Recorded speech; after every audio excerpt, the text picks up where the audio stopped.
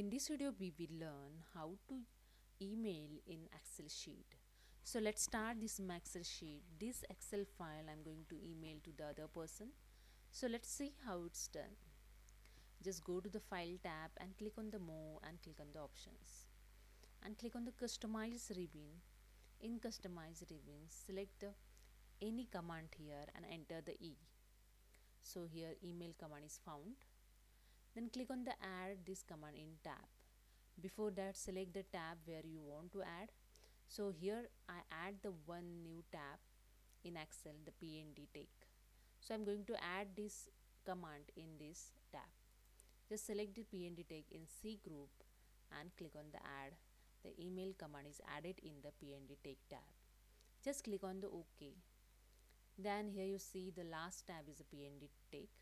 So email tab is added. So now if you want to this Excel file mail, just click on the email option and wait for the few seconds. That's it. This Excel file is attached here and you can easily email this Excel file to any other person. So that's it. Hope you understand. If you like this video, please subscribe my channel. Thank you so much.